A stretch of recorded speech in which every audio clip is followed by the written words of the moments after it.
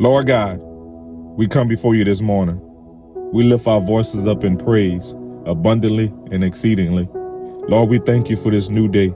Lord, we thank you for entering a new covenant on our journey. So, Lord, as we continue our journey, we ask that you show us the way. In this day, let us be reminded of all the great things that you did, that you poured waters. So, Father, we know we can take in with faith that knowing you will separate us from anything that takes us away from you, like sin. Father, just giving ourselves and being conformed in this world.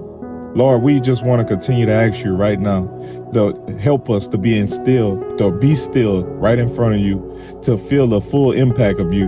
So, Lord, we are seeking your presence this morning. But Lord, I pray for my brothers and sisters that's on the other side of this screen right now. Father, I pray for the ones that's stuck in injustice. Father, they stuck in condemnation. Father, they stuck in the spirit of procrastination. Father, turn it around, Father, because I know you will.